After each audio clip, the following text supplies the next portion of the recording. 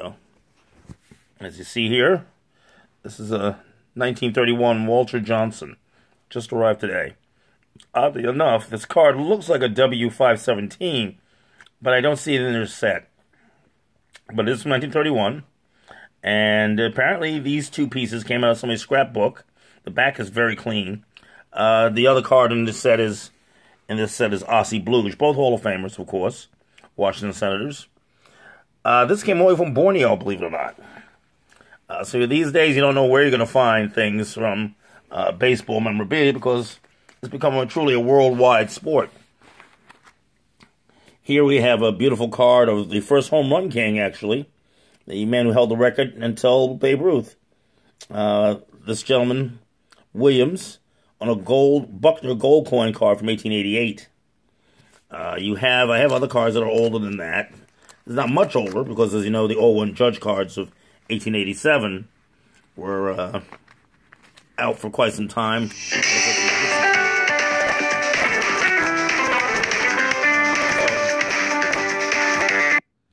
Pardon me, that was a phone calling. You have the Fan Craze cards. They came around 1904, 1906. This is Mr. Schreckenghost, a good player for his day. Wound up going into politics, wound up making money in real estate. So he did very well for himself. As you can see here, this is an 01 Judge card. 1887. In very good condition. I have a few of them. The others are encased, or the old coin turned slab where that whole thing of grading started. Here you have a beautiful set. This is 1908. American Caramel. Harry Davis, Philadelphia Athletics at that time. Here's the other Philadelphia Athletics teammate, the Hall of Famer Chief Bender. You have a lot of Hall of Famers here. You have quite a few. Chick Stahl, Eddie Collins, Big Bill Dineen of the St. Louis Browns. Some minor leaguers like Shaughnessy here from Roanoke. This card's like a $600 card right here. Some of the others look like the Collins, even though it wasn't the greatest condition.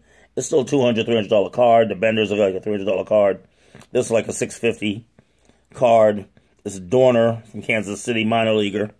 Came to the majors later on in his career. Jesse Taniel out of Washington, D.C. You have quite a few Hall of Fame people here. Vic Willis, another great pitcher of his time. Hall of Fame. Early Brooklyn Dodgers, McIntyre. Of course, Frank Chance of Tinkers Evers of Chance. And, of course, Harry Steinfeld. Famous Who was Harry Steinfeld, the third baseman. Bob Besha with the Cincinnati Reds. The Spider, Wallace. St. Louis Browns, one of the few stars they had at the time, even though they had a good team at that time. And later on, they fell into ill repair, and the team had to be sold.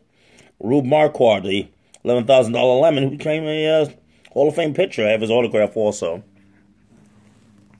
The great Hook Wiltz.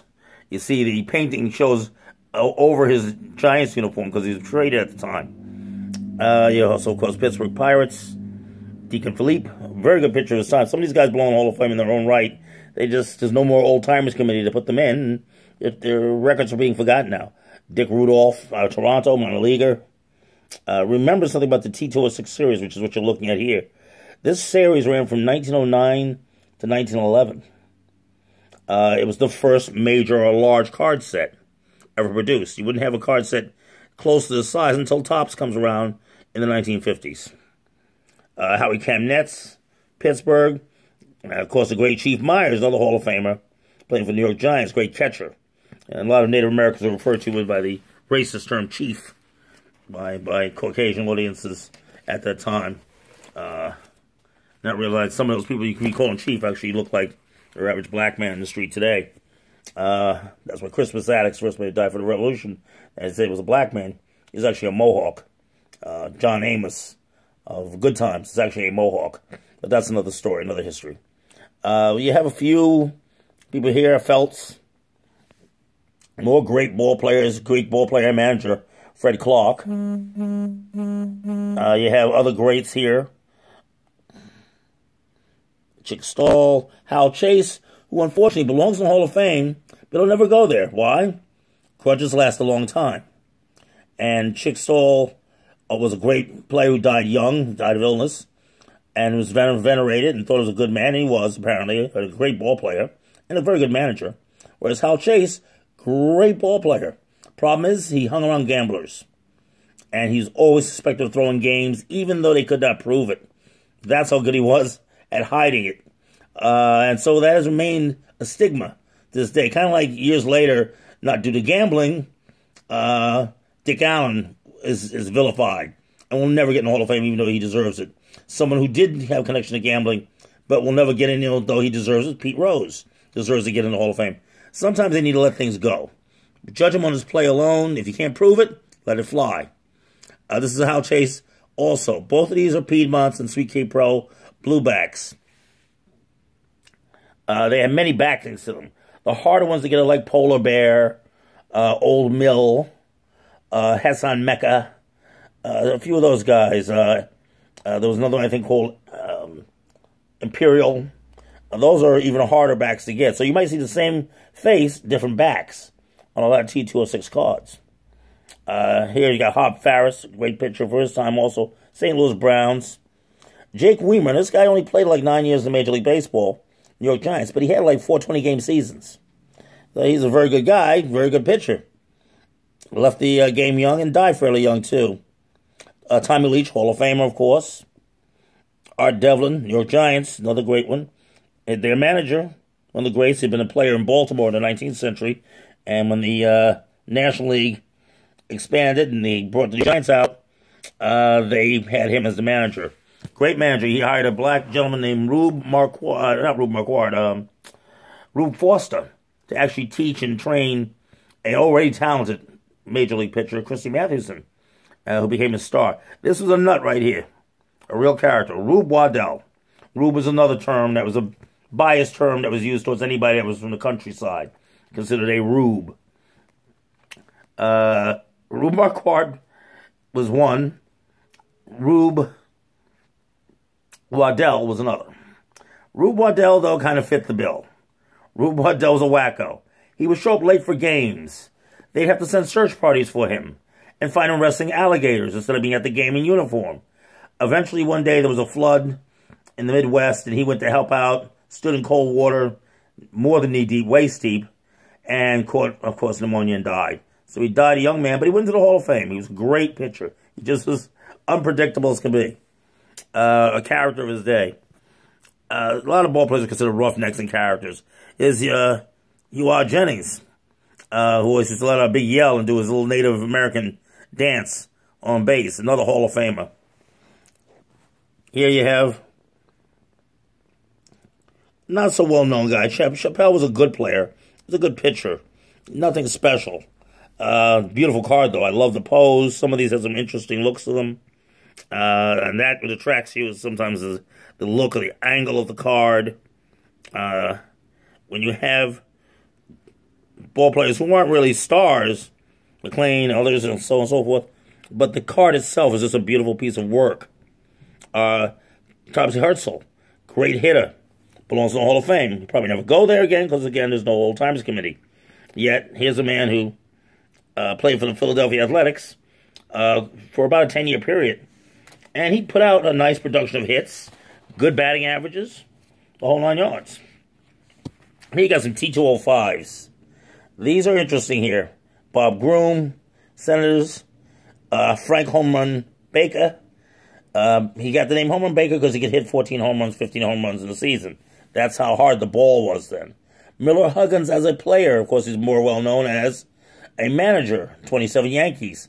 Driven to his grave, they say sometimes, by the antics of Babe Ruth and company. But here he was as a player.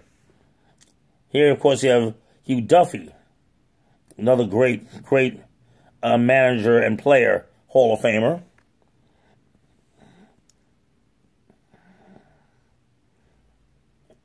You have many of these old-time ball players. Some of them, again, were good, solid players. They just didn't have the stats to put them over.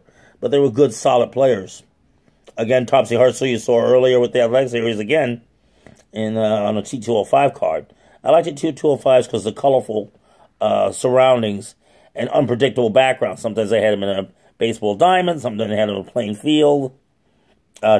Is the famous Jack Lord, who was a very good ball player of his day. I'm not saying he's Hall of Fame material, but he was a very solid ball player. Here's some more gentlemen down here coming out of the Hassan Mecca group. T202s and so on, and T205s.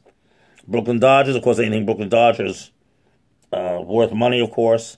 A lot of these cards that you looked at here are like $200, $300, $150, $80 to $300 cards. Zach Wheat, Hall of Famer. Again, Brooklyn Dodgers. This came from a thing called, I actually have some of the tins, the original tins that these came in. These were mints, little candy mints. And the bottom of the little round can would be this flat photographed little round card. Okay? They were called Colgan's Chips. The Colgan chips were like breath fresheners. This one's of Gibson of Pittsburgh. I have another one that I have also slabbed. Actually, one of Zach Wheat. That I keep in another album. We have a large collection here. My collection is not as big as many, but larger than most. Again, very diversified. Here you have Eddie Seacott. Of course, you know where he's famous from. 1919 Black Sox scandal. Yes, Eddie Seacott. Hard to get his stuff. Here's the famous or infamous Hal Chase again. These were Hassan Mecca double folder cards. Came around 1911, called T202s. As you see on the opposite side, would fold over, connect with the legs of the other ball player. Boom. And you'd have both their stats, here and here. Both their stats running down the back. So they're kind of fun cards to have at the time. You know, we did a lot of interesting things with baseball back then. That made, this is a Hassan Mecca back to the triple folder cards, which are these. I have a couple of these also. This one is of one of actually my favorite turn-of-the-century players, Clyde Millan's. Very much forgotten base stealing master of his day. And a very hard player, very good, very strong player. Kid Elberfield would go from the Senators, and he was actually, before that, a member of the Yankees or Highlanders. Kid Elberfield. We saw him earlier on a T206 card, actually. This is a generic card. It's of a ball player, of a pro ball player. We don't know who it is. There's no name really on it. Nothing here, as you can see when I size it up, to say who this gentleman is. You just know it's a early ball card on a playing card. And it was done somewhere pre-1920. Those are the things we do know. Again, there's such a wide variety of cards. T207s, which you have here, the brown backs as they call, because the background was often brown. You have Turner here from Cleveland Indians. Larry Doyle from the New York Giants. He was a star player, by the way. Wolverton was a good player. He wasn't anything spectacular. Nothing to write home about. These cards are beautiful examples. Here we have Napoleon Lajoie again. You had him earlier. I said that card's like a 650 card. This is another card that came from a game. I'll flip it over. Came from a game that included these cards in them. And as you see, there were other game cards too. Baseball game cards. That's the flip side of this one here, which of course has the famous Smokey Joe Woods, one of the hardest throwers of baseball history. Played for the Boston Red Sox for quite some time. Was the nucleus of the team. This is a coin. As you see, this one, when I was a kid, they had coins that came out of the tops, and before that, something called London chips. This was a coin that came under Sweet Caprel, which was tobacco. As you see, this one's of Frank Home Run Baker again. Another Hall of Famer, and again, even though it's a little coin and it's showing its age a little bit, it's got a little nice little value to it. To show you how diversified things were, and I'm going to stop after this because this is going to run too long. Here you have what was called blankets. These came around 1914. Okay, you had Man. I'm going to tell you a little bit why they were called blankets. As you see, they're made of cloth. Frank McBride. Taylor. Grant, representing both National and American League teams, but also because when he came out, it was interesting. It's one of the few sets, like Cracker Jack card sets, that actually also had Federal League players in it. The Third League, the Bandit League. It only lasts from 1914 to 1915. Prior to that, the only league that existed before that, American Association, which existed into like the 1890s. There's George Burns, another great ball player. Wilson, fantastic ball player of his time, but not good enough to make Hall of Fame. Keating, that's in Highlander, by the way, an early Yankee. He played over in the Highlander Park, which had a nice little hill in the back that they had to run up to catch the ball in the right field. Jake Dupert, great Hall of Famer, playing out of Brooklyn. Has some other cards of him, by the way, also. Big Ed Walsh, another Hall of Famer. A lot of these guys you don't hear about because these guys went in the Hall of Fame when I was a kid. They went when we still had the Old Timers Committee, which was a good committee to have, and the Negro League community that we had. That was a committee that also started up thanks to Ted Williams, bring up the name of some of the great Negro League ball players and speaking as to their greatness. Bauman, as you see here, American Leaguer. Nap Rooker. Nap was usually short for Napoleon, by the way. Hook Wiltz, New York Giants. You saw him earlier with a card. That was the gentleman that had the two-tone uniform that you saw earlier. Because he was traded at the time. So you're getting all these wonderful. You see the backs of them. Of course, you don't see the name ones. You see the back. When you see the back, it's the same piece, but just no name on it. When you see Harry Kovaleski. Harry Kovaleski had a brother that also played in Major League Baseball. Kovaleski was for Detroit, the old wooden stadium. I remember when that stadium was still around. It burned to the ground, and that was one of the last wooden stadiums, probably the last wooden stadium ever built. Here you have candy strip cards. These were exactly that. They were strips, sometimes 4, 5, 6 cartoonish-looking cards, sometimes photographs that had been touched up with paint. And they came out of a vending machine for a nickel, a dime, a penny, whatever, over the years that went up. Starting with a penny, and then later on a nickel, and later on a dime. But you had Donnie Bush, Casey Stengel, as you see here, as a player. Okay? Here's Casey Stengel, New York Giants. But guess what? When you look on his hat, what does he got there? A B. Why? He had just left the Brooklyn Dodgers. This card, believe it or not, I think I bought this for like $15 2 decades ago, or less than 2 decades ago. Probably 2 decades ago. And it's now like a $650 card. Here's Benny Koff.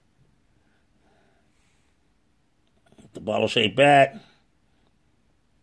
Jesse Bonds, Hall of Famer, just like Casey Stengel. Hank Bancroft, another Hall of Famer. Heine Groh, he had a special bat that was shaped like a bottle, but it was legal. Roger Hornsby with the sharpest eyes and sharpest hitters. Again, you see how many of them are very cartoonish. Ray Schalk, Hall of Famer, catcher. Now, you see how this was a little different. This is a candy strip card of the great Tris Speaker, but look how it looks. You can see it's a photograph that's been touched up. That's what's happened there. Of course, Grover Cleveland Alexander, who, although he had a drinking problem, could pitch great right into his old age. Made a big comeback in the 1920s. Hank Gowdy, another famous ball player. This little coin piece you're seeing right here. Again, we talked about baseball games, how popular they were. Well, this came from a game that had Walter Johnson, the famous Hall of Famer, in it. And then you had chocolate cards and others and so on that came out at various times, such as these little beauties here, which I find interesting because I just love the way they look. Again, Jesse Barnes is here. Beautiful card. These are chocolate, came with candies. Heine Groh, the guy with the bottle-shaped bat again. This gentleman here. Who do we have here? I'll tell you in a minute. That looks like Hank Gowdy again.